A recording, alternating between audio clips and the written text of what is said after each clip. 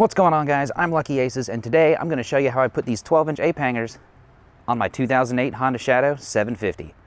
So I actually put these on a couple months ago, so just pretend they're the stock bars. It's the same process. All right, first things first, we're going to need a couple things. One, we're going to need a towel, the Allen wrenches, Phillips screwdriver, as well as a flathead screwdriver. I'm using one with, these multi-tips, tape measure, utility knife, WD-40, and a drill with a 1/2-inch drill bit. I forgot, we need a box end wrench to take our mirrors off. All right, step one, take our box end wrench. We're going to remove these mirrors.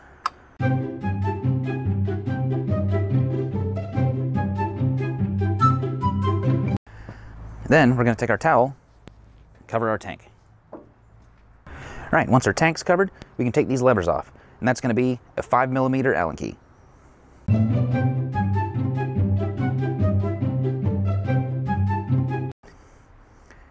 Be careful with these electrical connections. Then set her out of the way. Make sure you keep track of all your hardware. We do the same thing on the other side.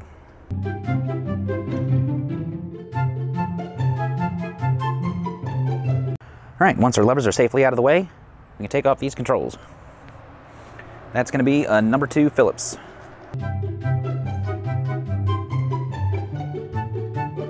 Throttle tube here with the factory cables is just long enough to reach. So we're keeping the factory throttle cables, the factory electrical on both sides. The only thing I had to replace was the clutch cable, but we'll get into that. Slide that off. Make sure we save our hardware. When you're tightening these back in, guys, don't go nuts, because these housings are made out of aluminum. The last thing you want to do is strip these out. Nice and snug, hang them out the way, and same thing on the other side.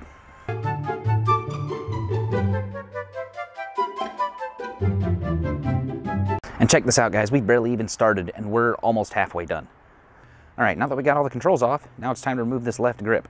Now, if we didn't want to preserve it, you could take that razor knife, cut a little slit, peel it off, and move on with your life. However, I decided to keep the factory Honda grips, so we're going to need a flathead screwdriver and our WD-40.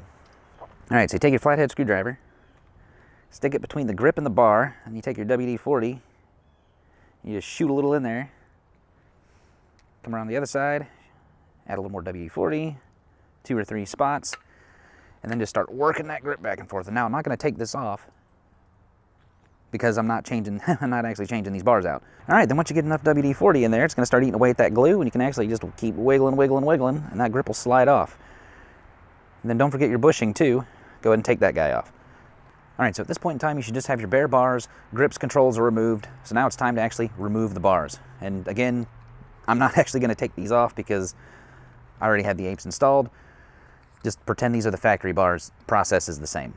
All right, so we're going to take our utility knife, or you can use a small precision screwdriver if you happen to have one. And we're going to very, very carefully remove these 4 caps on the risers. So I don't know how well you can see that. Might need a tiny bit more blade. Oop, and don't poke yourself like I did. Just kind of work it under the cap. Boom, pop them off. And then what I like to do is I like to take these and immediately put them in my pocket so they don't get lost. And of course the next step is going to be removing these 4 Allen bolts. You're going to need a 6mm Allen key. If you have one on a socket, that would probably be ideal, because if I remember correctly, I had to actually use an extra little piece of pipe as a little breaker bar since I only have these little stubby guys. Again, righty-tighty, lefty-loosey. Loosen every single one of those up. Again, I'm not going to actually do it because I'm not actually taking these bars off and I don't want to recenter them. But once you have all 4 bolts and the risers, and if you notice there's a little dot on the risers here, that indicates the forward position. I don't know how important that is as far as getting things lined up. I don't know what happens if you have them backwards. But just remember these little dots, front of the bike. So once you have these off, take off your old bars, set them aside, throw them in the trash, whatever you want to do with them. Then we take our new ape hangers, set them in your risers. They probably, I'd angle them down towards the tank because we got the towel protecting it. Put your risers back in and just snug these bolts up. But leave them snug to where you can still rotate them. So the next step, you're going to want to be on the bike, and what we're going to do is we're going to rotate these bars forward and backwards till we find a spot where they're comfortable for us. So for me, what I found is slightly forward helps keep my back just a little bit straighter. and just, just where it feels pretty good. You don't want your arms, super stretched. You want to have just a slight bend in your elbow, because you got to remember you're going to have to turn. And then once you get them where you want them, you take our tape measure. We want to make sure these things are absolutely centered. So right now we are looking at, what's the distance between the checker pattern on here is 2 inches. And there is right about ½ an inch from the interior of the checker here to my riser. But we also want to verify that the distance from our riser to the end of our bar is the same on each side. That's about, what is that, 17 5/8. We do the same thing on the other side. That's about 17 5/8. So we're good. All right, once your bars are nice and square and aligned where you want them, take your 6mm Allen, tighten these guys down, do top left, bottom right, top right, bottom left. And remember guys, if that little dot's not facing forward, you got your risers flipped around, you need to get them oriented in the right direction. All right, so now the fun part. Now we can put it all back together. All right guys, so the first thing we need to address is gonna be this brake line. Now we don't need to remove it, we don't need to unhook it, bleed brakes, any of that other stuff. It is long enough, the way it sits on the bike, but it is stretched a little bit. So what you're gonna need to do is, I notice there's a lot of extra slack down here. So in this bracket right here, essentially what you're gonna do is you're gonna take this bolt off right here. And pardon me, I don't remember what it is. I think it's like a 15 mil. And that's gonna let you pop this bracket off. Then what you're gonna need to do is you're gonna need to slide the brake line up. Now typically, this bracket is right here at the top of this little outer rubber sheathing. So you're just gonna wanna shimmy that brake line up about 1 inch or 2, and then it won't give you any problems. All right, we're gonna start putting stuff back together. We're gonna start with the throttle side. And I don't know how well you guys can see this, but there's a little pin in there, or like a little nub. And what that does, that lines up with a hole here on the bars, and it's kind of like an anti-rotation thing. Now, the hole on these bars, and these are 12-inch apes, these are the wide versions from J&P Cycles, and I'm going to link this stuff down below, guys.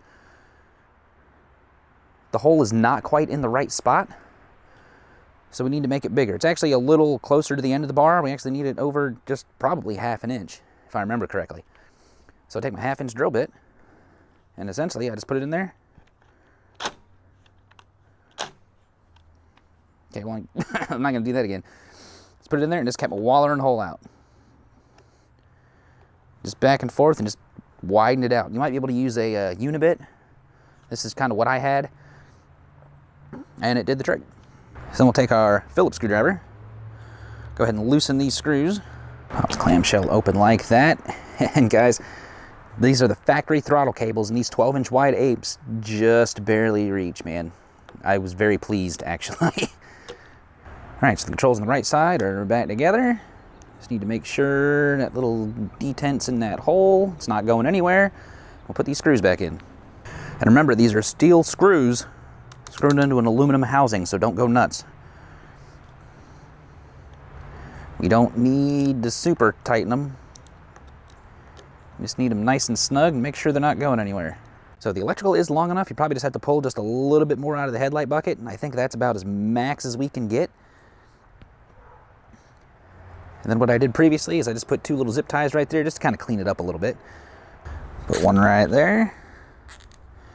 We're going to leave them a little loose till I get them where I want them.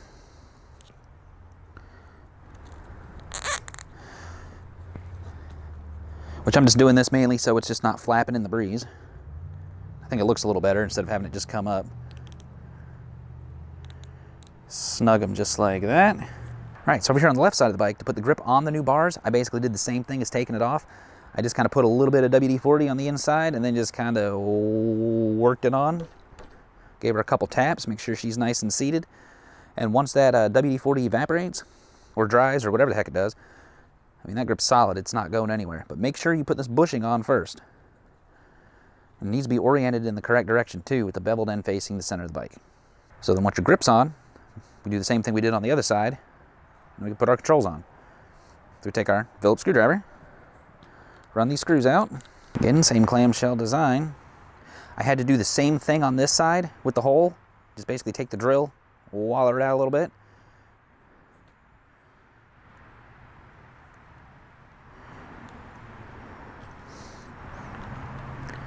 These guys here, there's a little lip on the inside here. That's where that bushing is going to sit. Just kind of clip it in just like so. Hold it together. The longer screw goes here in the back, I believe. Smaller screw goes in the front.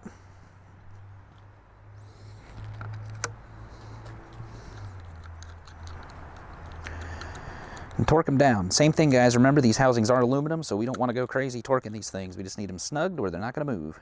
All right, back up here on the right side of the bike. Now we can put our lever back on, our brake reservoir, the whole thing. And we're going to need our 5mm Allen key. The important thing to notice, guys, on these is if you notice, it says up. So obviously we want it facing up. I don't know if it makes a difference, but Honda decided that, hey, that needed to be there. So we're going to put it back the way it came. Take these two guys out right here.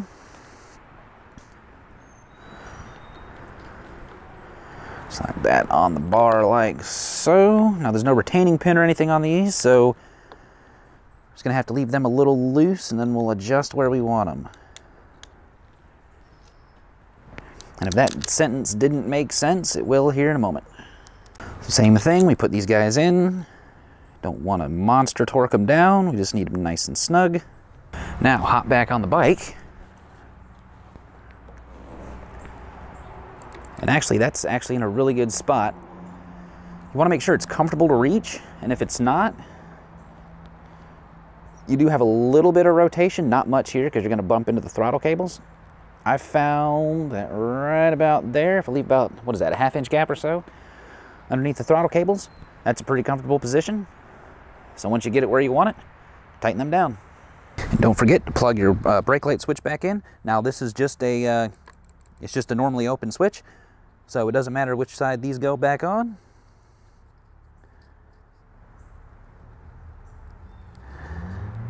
Just make sure they seat like they're supposed to. That one did not, so we'll do it again. There we go. All right, let's go to the other side. All right, so just like on the right side of the bike, there is an arrow pointed up. So we just need to make sure everything gets oriented the way it was. Let's back these bolts out. Yeah, because if you notice, there's a lot more slack in this clutch cable than there is the throttle cable. I tried rerouting the factory cable, and it just barely didn't reach. So if you go with 10s, I think 10-inch mini apes, I think that'd still look good, be a nice little compromise if you didn't want to play with cables. All right, so we snug them down like we did on the other side, leave them just a little loose. All right, so we hop on the bike. Kind of get it rotated where we wanted. I think that feels pretty good. And you snug her down. And I just noticed we skip a step. If we reach into our pocket, pull these little caps, we can just pop them right back on these bolts here. Which obviously these don't have any function, they're just kind of to pretty the bike up a little bit. Make sure we plug in on the clutch side. And guys, we're almost done. So all that's left, other than trimming these zip ties, put our mirrors back on. Now what I do is I line those parallel with the bars, but you may have to adjust them. Like parallel with the bars, tighten the jam nut. If we have to, we can tweak it later. All right guys, that's it, we did it. And honestly, it didn't take very long. If you're not messing with the throttle cable, the clutch cable, brake line, or any of the electrical, you can swap these out in under an hour. I mean, I've only been recording for 49 minutes. So hopefully this helps some of you guys out. If you think I did a good job, please do me a favor, subscribe, hit the like button, and I'll catch you guys next time. See you.